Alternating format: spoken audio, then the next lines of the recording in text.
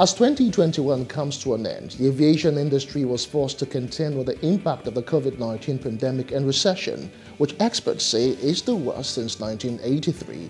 But as the industry recovers, it has also seen the commencement of plans by the Ministry of Aviation to concession for international airports, announcement of date for the setting up of a national carrier, acquisition of new aircraft by airlines, umpires of the NG Eagle and the Aero, politics of the bilateral agreement between the United Arab Emirates and Nigeria, among others.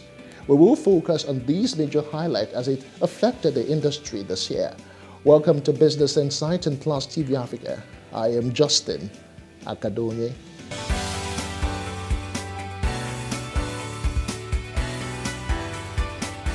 Welcome back. President Muhammadu Buhari has signed the 2022 appropriation bill of 17.126 trillion naira into law. The president signed the national budget on Friday at the council chamber of the presidential villa in Abuja.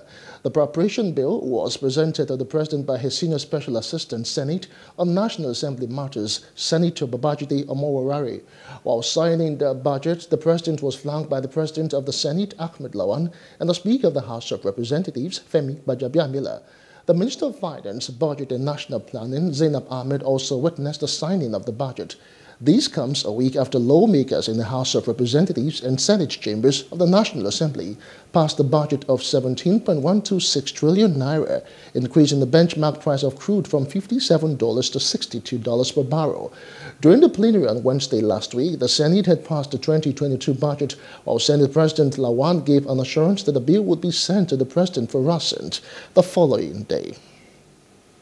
The federal government says it will complete 10 highways in the second quarter of 2022. It is eyeing Sukuk funding, and Nigeria Labour Congress is lamenting rising cost of goods and has cautioned against fuel price increase. Those were some of the stories which made headlines in the last week of December. Take a look.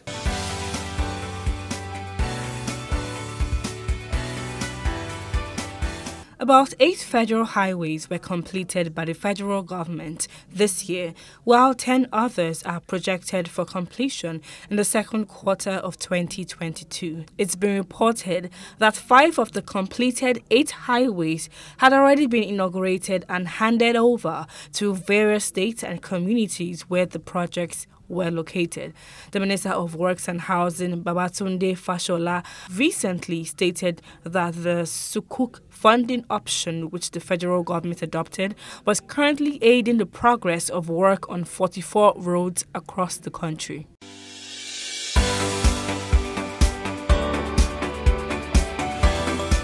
Nigeria and other emerging economies have to think twice before raising electricity tariffs, as such steps will push inflation in 2022, World Bank has warned.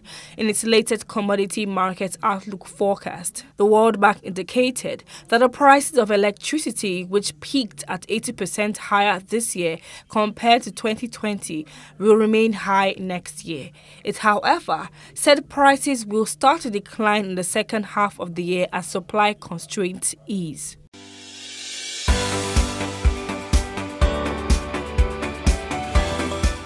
Amid currency crisis and fluctuation in oil prices, the country's gross foreign reserves dipped by nearly $600 million in December alone. This raises fresh concern about the short to medium-term stability of the foreign exchange market. The figure closed at $40.59 billion on December 22nd, as against $41.19 billion, bringing the net gain within the period to minus $598.93 million. The last reported figure in the month as at press time, minus $40.59 billion, was the lowest since October 18, 2021. Then the gross reserves figure was $40.39 billion. It remained in an upswing thereafter, reaching a recent all-time high of $41.82 billion on October 29th, before it started a gradual but consistent decline.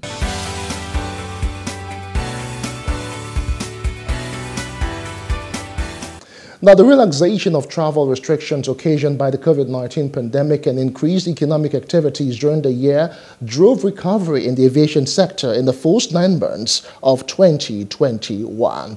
Airlines and other allied companies contributed the most to the aviation sector. Between January and September this year, output in the sector rose to 146.6 billion naira from 114.2 billion naira recorded in the corresponding period of 2020. Now, joining us now to review the major highlight is the president of the Air Transport Services Senior Staff Association of Nigeria, ATSEN, Illitrus, Ahmadu. Good afternoon to you, Illitrus. Many thanks for joining us on Business Insight and Plus TV Africa. Good afternoon, Justin. Compliments of the season. Yeah, compliments of the season to you, and Happy New Year in advance. All right, Illitrus, let's just get straight into the issue. 2021 was more like a year of recovery for the aviation sector, having witnessed a tremendous downfall in 2020 when COVID-19 pandemic was just all over the world. And of course, the aviation sector was the hardest hit. But a bit of recovery, was made, and there were talks of concession and then, of course, bilateral service agreement. But in your opinion, what would you say was the reason why we had a bit of a comeback this year? Well, thank you, Justin. I think it's just about the resilience of the Nigerian aviation industry. We've got a market. We've got airlines that have taken up the challenge of COVID and have decided to move on. And with the current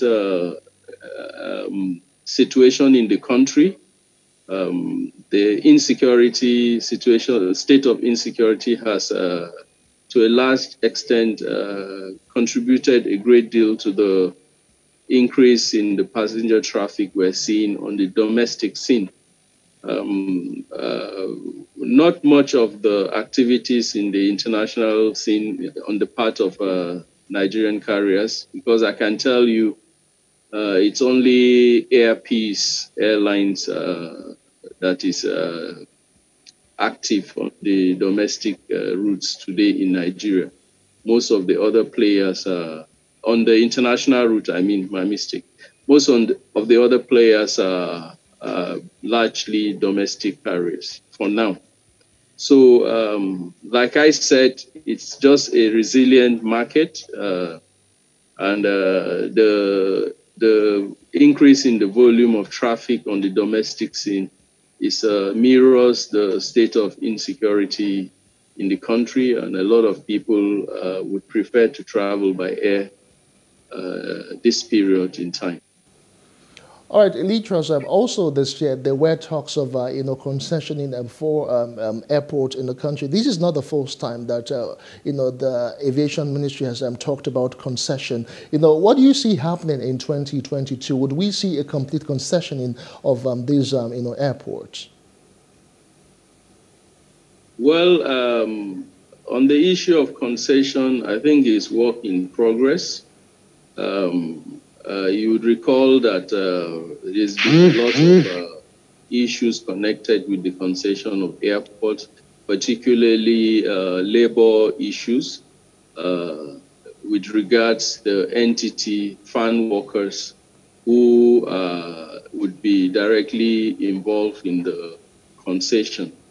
The government has selected 4 airports, international airports, for the concession, but then the labor is of the view that there are lots of issues that needs to be tidied up before we can go ahead to key properly into the concession program of the federal government.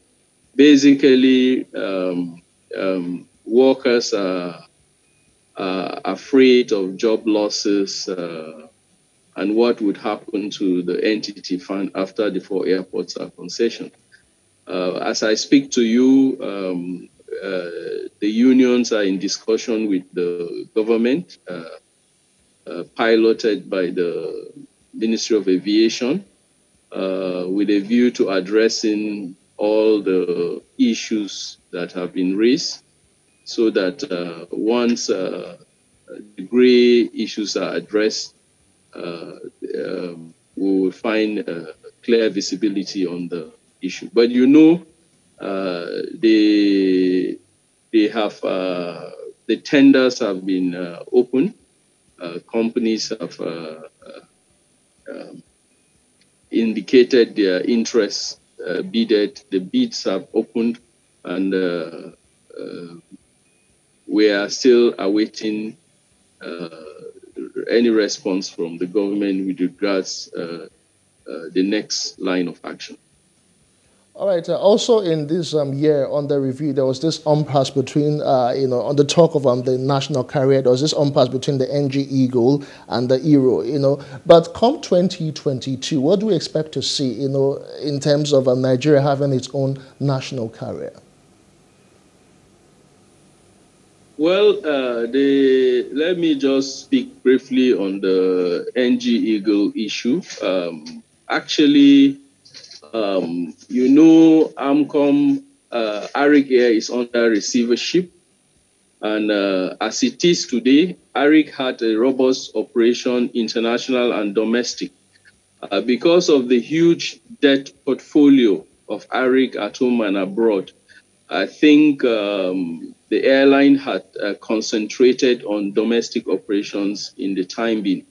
But I thought that the AMCOM, having reviewed the situation, thought it wise that setting up another airline out of ARIC Air in NG Eagle will free it of any encumbrances for the purpose of accessing international market and expanding the scope of the operations. The issue arose because ARIC Air is indebted to almost all the federal government agencies in aviation. We are talking about 19 billion exposure to FAN. We are talking over 10 billion in ticket sales charge to NCA, and there's a dollar component attached to it. So the issue is that what happens to all this money? They are public funds. They are monies that were appropriated over time by National Assembly as part of the budgets of the agencies. So what happens if NG Eagle comes on board? Does it mean that that would be the end of the issue? And that was why some unions wrote challenging, praying that the AOC of NG Eagle should not be released. But I can assure you, there have been a lot of interventions on that matter. The National Assembly has stepped in. There have been discussions between AMCON and the Civil Aviation Authority. Of course, it's a public interest issue, and I think at the end of the day, the best decision for the industry would be taken. To me, the coming of NG Eagle would add to the service level in the industry. And of course, if NG Eagle flies, it will increase in terms of yield, the revenue generation for all the aviation agencies. But I thought it is important that AMCOM and the federal government should sit and agree on what would be done with regards to the deaths of ARIC, so that this issue will be put behind us, because we can't afford to continue to keep airplanes that have been branded in the name of NG Eagle on ground for over 2 years plus. It's not good for our industry, and it just shows that meanwhile there is a lack of we have problem of that of fleet in the industry. So I thought that even AMCOM should have looked at another option while this matter is still ongoing, of giving those airplanes on lease to other operators to use pending when this issue will be resolved. You're still watching Business Insight on Plus TV Africa. We'll take a quick break and return with more. Stay with us.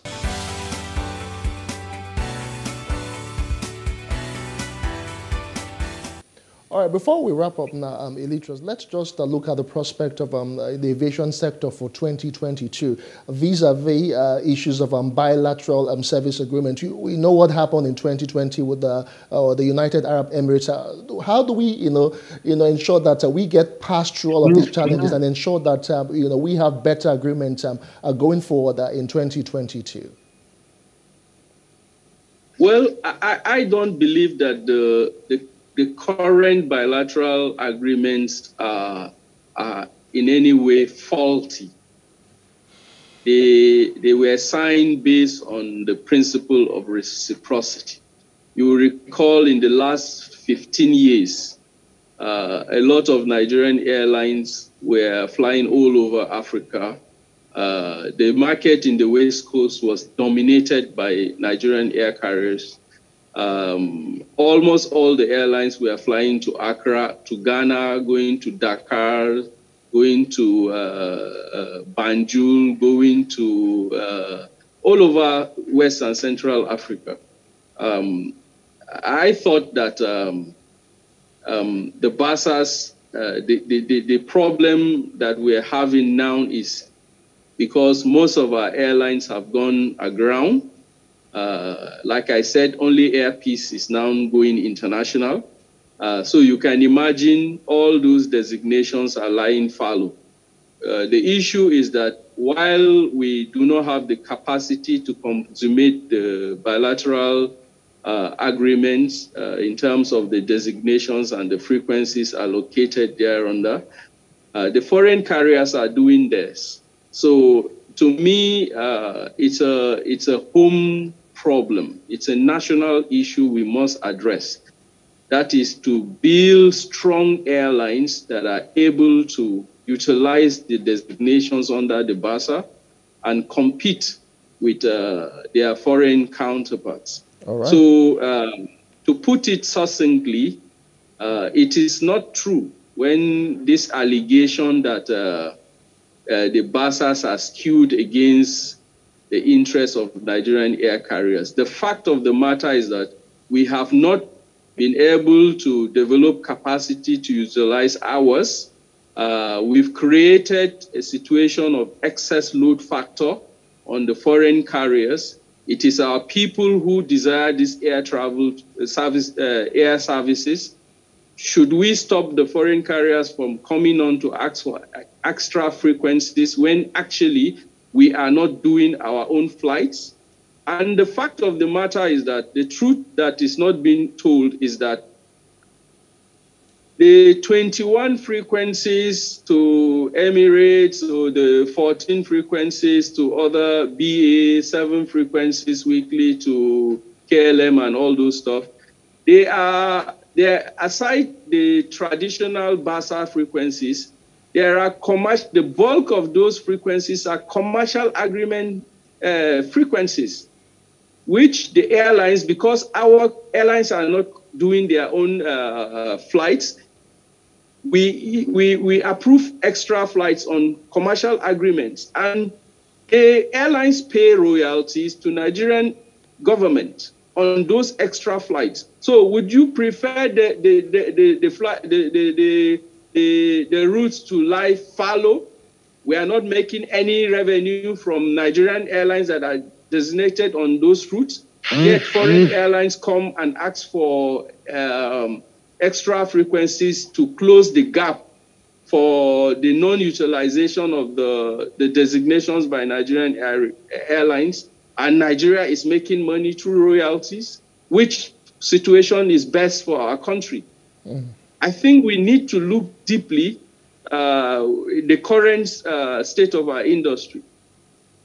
There's this thing about airlines, one man, everybody wants to own their own airline.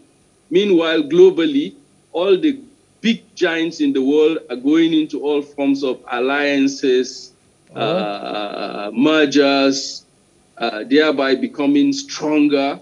and stronger players in the global market. So if we continue the way we're doing, unfortunately, I think we'll lose out of the business.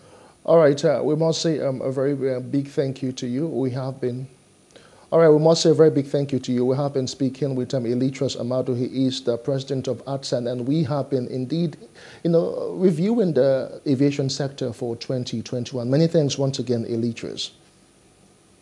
Thank you, Justin. And once again, Happy New Year in advance. Yeah, we wish you the same. Thank you. And that's the size of the show for this week. I am Justin Akadonye. We'll return again next time. Bye for now.